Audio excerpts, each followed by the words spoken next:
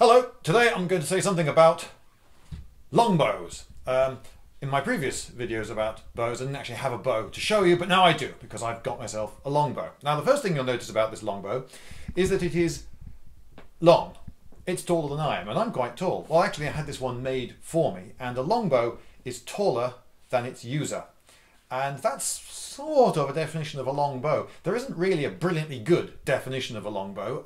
I've looked in various dictionaries and encyclopedias for one, and they tend to say things like, oh, it's the sort of bow that was used by the English against the French in the 100 Years' War and so forth. Well, that's not really a definition of a bow, is it? By and large, it's a piece of wood that's taller than its user, and perhaps there is an implication that it's used for war as opposed to for hunting or other things, but you could use a longbow for hunting. Now, one thing that distinguishes the longbow from shorter bows is that people say that they take a lot more skill to use. I'm not completely convinced of this.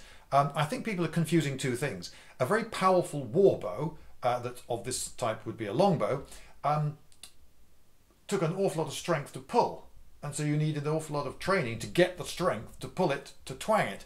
But actually, in terms of the skill of holding yourself properly, getting into the right position and looking down the sights and judging distances and all those sort of things, I think those are pretty much the same for other bows as well, really. So I'm not completely convinced that longbows really take any more skill to use. This one is made of ash.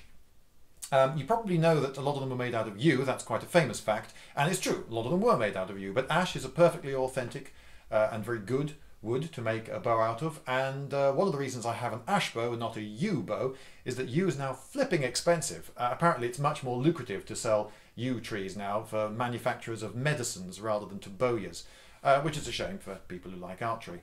So it has a string. Strings were made out of various things, but linen was pretty common, although it's very difficult to get the right sort of linen these days. And like this one, very thoroughly coated in beeswax to make it more resistant to moisture and make it a little bit stiffer and more manageable.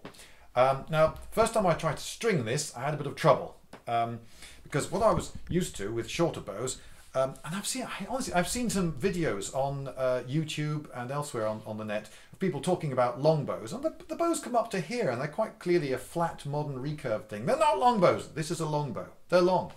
I found it quite difficult to string because what I was used to doing is just sticking the bottom end into my instep, holding the string at the top, pushing down into the belly of the bow and then pulling the string up. But when it's above you, the bow this long, that's really awkward. But there are solutions to this. One being, can you see that this has actually got, let's try and get it in focus, there we go, it's got two nocks at the end.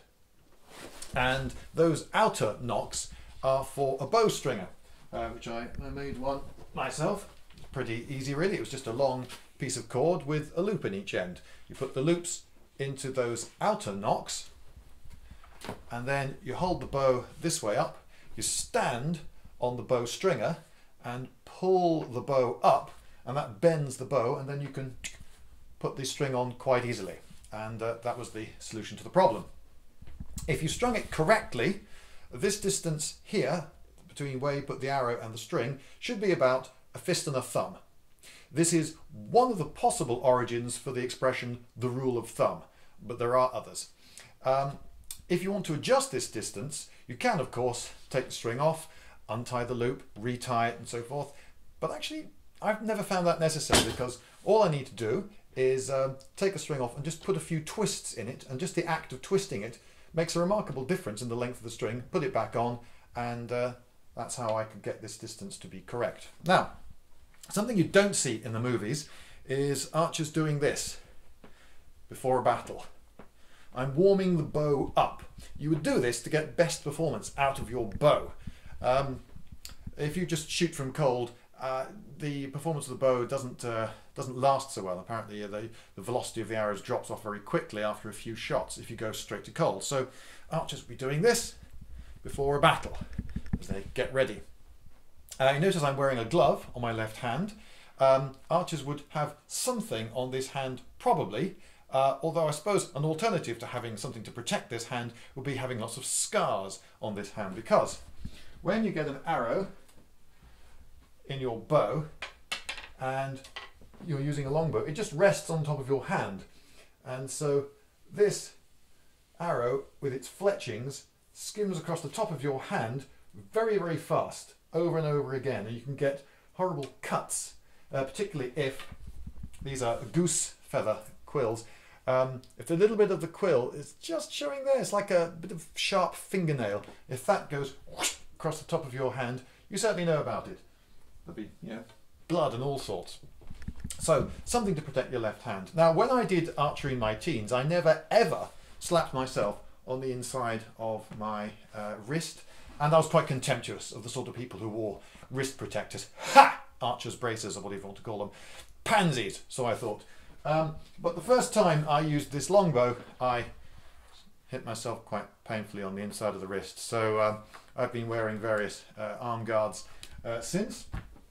And for my right hand, I've just made myself this pretty simple thing, just a piece of leather.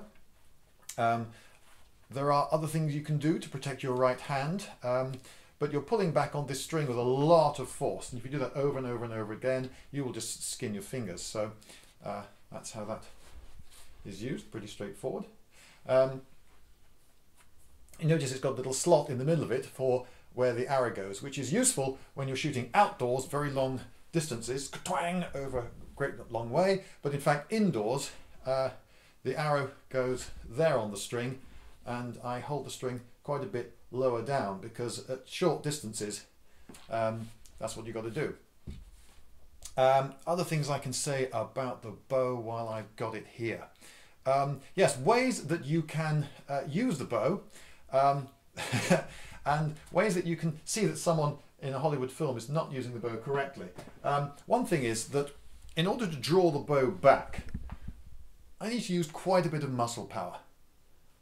And if I want to aim the bow off, oh, there's an enemy up there, I want to shoot up that way, I don't just move my arm. If you move your arm like that, your whole body is not braced properly. My arm there is much, much weaker than it is there. So instead, I will aim my whole body up that way. Really, you aim from the hips. So when you're at full draw, you then move your whole self, not just your arm. And something that's really cool to do, if you're in a Hollywood movie, maybe you're an elf or something, is because it looks cool. I don't know why would you do this anyway. Is you hold the bow sideways like this, and you go twang like that. Well, if I hold the bow the right way up, I can look down the arrow and can see accurately where I'm aiming. If I'm pulling it down here, I can't do that. So you have far lower accuracy. Also, if I pull it towards me, my body gets in the way pretty quickly, so I can't pull the bow back to full draw. So you get a low power, inaccurate shot this way, but if you want to look cool, apparently that's what you have to put up with. There is one alternative, for you could draw it to full draw out at this sort of angle, but then if anyone does that, you know they're not using a full poundage bow, because only with a very low poundage bow would you be strong enough to pull at that sort of angle. You need to pull into your body if you want to have any oomph. Right, that's probably enough for one video, don't you think?